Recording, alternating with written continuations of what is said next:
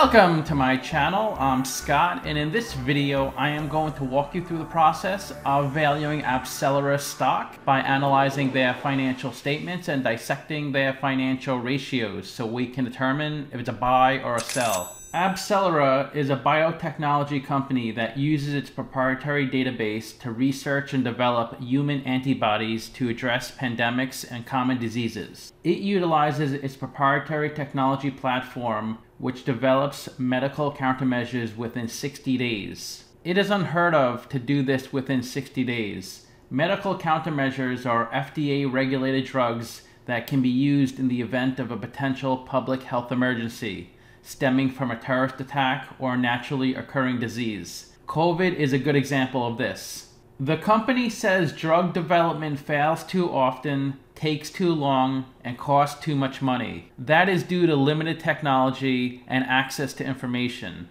This company is going to solve those problems since they are more focused on the technology side as opposed to its competitors, which mainly focus on the medical side and lack the necessary technology skills to make the drug discovery process more efficient and streamlined. To drive my point home, it costs $3 billion and takes 10 years to develop the average antibody drug. Even with all that work, the failure rate is 90%. AbCellera develops partnerships with small, medium, and large drug companies. The drug company tells ABCL the idea for the therapeutic agent, and ABCL performs the entire discovery process and validates the work. It then turns everything over to the drug company for clinical trials. It locks in royalty agreements with other companies, which creates a long and healthy revenue stream. 84% of its revenue in the first half of this year was from royalty payments.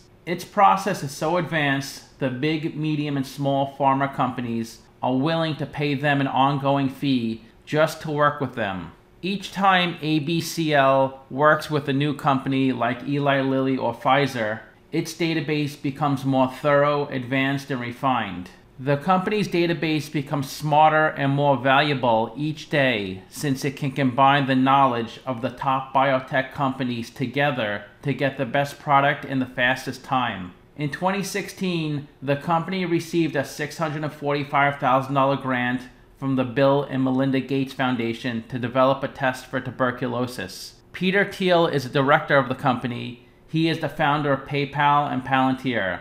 He was also an early investor in Facebook. In early to mid-2020, the company announced it had begun the world's first study of a potential antibody treatment against COVID-19 in collaboration with Eli Lilly.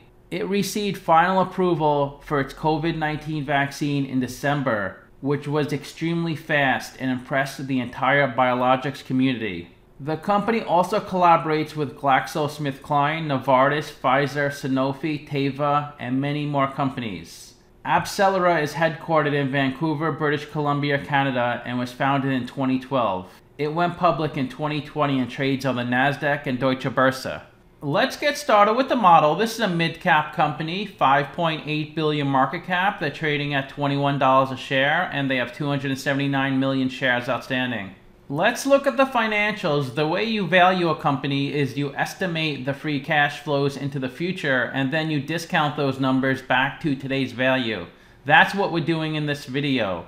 And free cash flow is cash flow from operations minus capital expenditures. So they didn't have much in free cash flow in 2018, 19, and 20. Then it jumped way up to 219 million. Net income is the profit or loss on the income statement. It's revenue minus expenses. That was low in 18 and 19. It jumped way up to 119 million in 2020, then way up to 229 million in the trailing 12 months. Revenue is the sales for the company, and that was only 9 million, and it grew 50 times to 448 million in the trailing 12 months. This is the company's income statement. The top line is the revenue, the sales. Here's a breakdown of their revenue in the first half of 2021. They received almost as much revenue in the first half of 2021 as they did in all of 2020. So you can see they're growing at a really rapid pace. Their royalty revenue is a majority of it. Once they sign a royalty agreement, then it's guaranteed revenue coming in for many years. And the more agreements they sign, the more guaranteed revenue they receive. They also had $21 million of licensing fees, $9 million of research fees, and $8 million of milestone payments. Sometimes in the royalty agreement, they'll write in a milestone. Like for instance, if 1 million vaccines are sold, they'll receive $8 million. Below revenue is the cost of revenue. These are the expenses directly related to generating the revenue. Revenue minus cost of revenue gives you your gross profit. And look how high their margins are. They had $400 million of gross profit from $450 million of revenue. Those are unbelievable margins. Below that is their operating expenses. Here's a breakdown of their operating expenses in the first half of 2021. They had $24 million of royalty fees because sometimes they pay others to help them during the discovery process. R&D is always going to be a really big expense for this company because that's mainly what they do. $4 million of marketing. They don't market to the end user, people like me and you. They market to other pharmaceutical companies. And their marketing is less than 1% of their revenue. The average pharmaceutical spends 10% in marketing. That's why their margins are so high, because they don't really need to market too much. They had $18 million of G&A expenses. G&A expenses are rent, insurance, and payroll. And they had $7 million of depreciation and amortization. Below operating expenses is their operating income, which was really small in 18 and 19. Now it's over $300 million. And then the bottom line of the income statement is their net income, which was $229 million in the trailing 12 months. Nearly double 2020's number. This is the company's statement of cash flows. The top line is operating cash flow. That's how much cash the company generates from its operational business. So even when they weren't bringing in much revenue, they still had positive operating cash flow. That's how efficient this operation is. They had $46 million of CapEx in the trailing 12 months because sometimes they have to buy expensive computers to help them during the R&D process or to collect the data. Operating cash flow minus CapEx gives you your free cash flow. So in 2018, 19, and 20, they really didn't have much free cash flow. So they ran their business on capital stock and debt. They issued $600 million of stock in 2020 and $100 million of debt. When a company issues capital stock, it dilutes the current shareholders, making your shares less valuable. So if you own $100 of stock before the dilution, after they did the capital raise, you were down to $80. So you might have been upset you lost 20% of your stock. But then if you waited another year, your stock may have went up to $120. So you would have been happy. It went up 20% overall. But what if you waited a year and your stock was still down at $80? Then the stock dilution may have not panned out and they would have been better off keeping the business the way it was than diluting the shareholders and taking on that project. This is the equity section of their balance sheet. They have nearly $1 billion of equity. They raised over $700 million from selling their business. And they profited over $200 million from running their business. Retained earnings is a sum of all your prior net incomes. Let's look at the capital structure. $968 million of equity, $33 million of debt. They're 97% equity, 3% debt. And their net debt is $759 million. So they could pay off all the debt with the cash on their balance sheet and still have $759 million of cash left over. So they have a pretty solid balance sheet. Their weighted average cost of capital is 10%, and that's a discount rate we're going to apply to the future cash flows. We estimated 4 years of future free cash flows. We also estimated a terminal value, which is all cash flows past year 4, that's $15 billion. We discounted those numbers back to today using the weighted average cost of capital. We get a value of the company of $12 billion. We divide that by 279 million shares.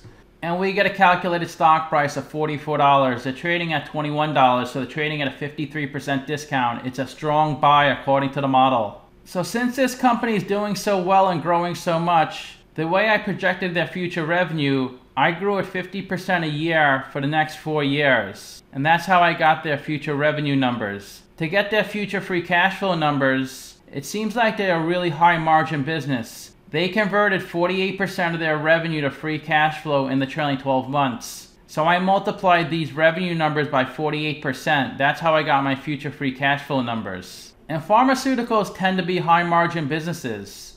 Once a drug is developed and approved by the FDA, then they receive tons of cash. And this company has even higher margins than a traditional pharmaceutical company. Because once they develop the formula for the vaccine or drug, they hand that over to the pharmaceutical company and they deal with the manufacturing and marketing. So AbCellera's business model is almost all margin. 3 analysts priced this stock and the average price target was $37. So you can see when the stock started trading, it was up there, $50, $60 a share. But investors felt that was too high. Plus the company wasn't really bringing in much revenue and they definitely weren't getting much profits either. So a lot of people sold off and pushed the stock price real low. So it seems like a really great buying opportunity, especially if you felt bullish up here, you'd feel really bullish down here. And there are a lot of people who are dollar cost averaging down. If you get in now, you don't have to buy up here and dollar cost average down. You could buy it all down here. On July 20th, I had $10,000 of cash to invest. So I just looked at all the companies I was interested in, and it seemed like this was at a really great value, so I bought this. But it's not like I had $10,000 back in February, and I was waiting for this to go down, and then when it went down, I bought this. Whenever I have extra cash, I invest it. Of course, I don't invest in just anything. If I happen to have $10,000 of extra cash, say in January, I probably wouldn't have bought this stock. I would have found another stock. But I had $10,000 around here, so I thought it was a great value. When people say you have to buy the dips, I generally don't have money when there's dips. I don't just sit on cash and wait for dips. Whenever I have cash, I invest it. So in the past 52 weeks, their stock went down 64%, while the S&P went up 34%. The 52-week low was 15, the high was up to 72.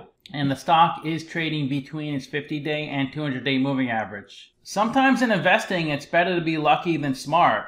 Like if you ran into a lot of cash right after the market crashed, like say you had a big inheritance of like $50,000 and then the market just crashed, you can invest all that money at the low point. Say another person who saved $50,000 over several years, analyzed the market every day, and invested their extra money into the market, they would probably get a much worse return than you did just because you got lucky by running into that inheritance right after the market crashed. There's nothing wrong with getting lucky. I'm really happy when I get lucky, when I buy a stock that I'm not too sure about that ends up running up a lot.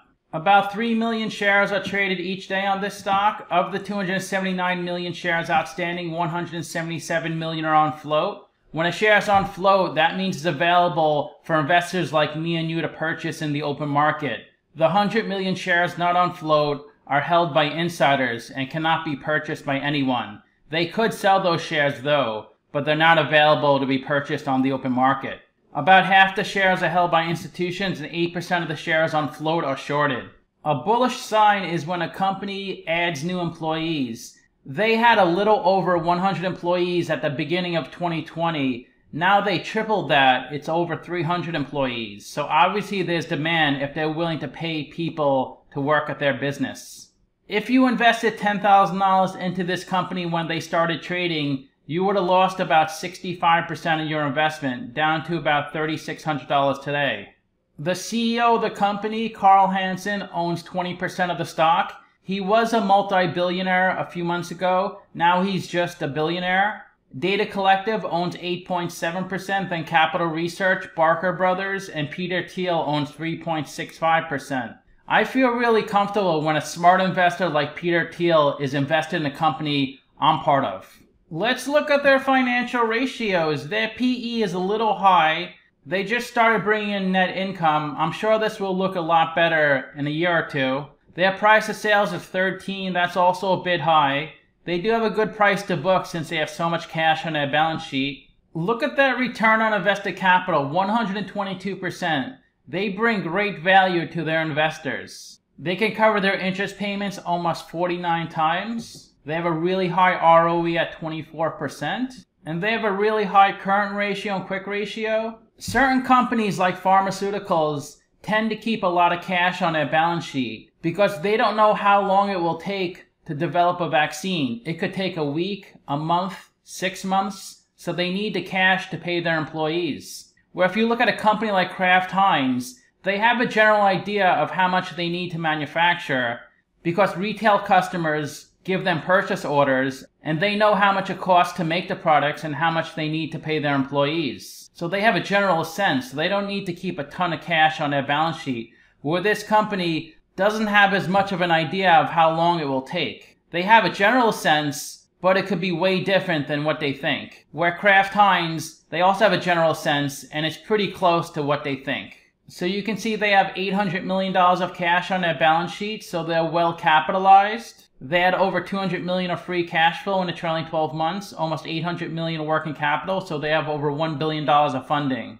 The best way to look at ratios to compare them to companies in the same industry, I've done videos of 17 companies in the same industry as ABCL, and their price multiples are pretty good relative to the average. Their PE is almost exactly average. They do have a better price to sales ratio because a lot of these companies aren't bringing in any revenue, and they have a really good price to book relative to the average. They have a high current ratio. They have a positive ROE. The average is negative. If you're a pharmaceutical company, you're either losing a lot of money or making a lot of money. There's not really much in between. You're losing a lot of money while you're in the drug development process, but once you develop a drug, even if it's just one drug or vaccine, then you start making a lot of money. They're low in debt, and they are smaller than the average company, $6 billion market cap. They were a lot bigger a few months ago when the stock was $50, $60 a share, but it's come down a lot.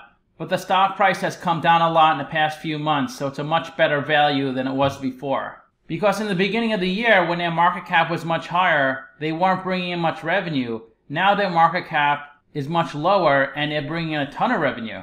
So to summarize, I have them trading at a 53% discount, and some people are saying this is a one-trick pony. Without the COVID vaccine, they'd be nothing. That is true. The COVID vaccine did catapult them to get their first revenue stream, but it's just a start. They have an amazing platform, great technology, much more advanced than every other biotech company. So I think this company has a really great future. I rank their free cash flows 8 out of 10, their revenue 8 out of 10, and their ratio is 5 out of 10. So let me know what you think. Give this video a like, subscribe, or comment below. Also, if you'd like to get a custom valuation or just support the channel, you can become a member by clicking on the link in the description below. Thanks for watching.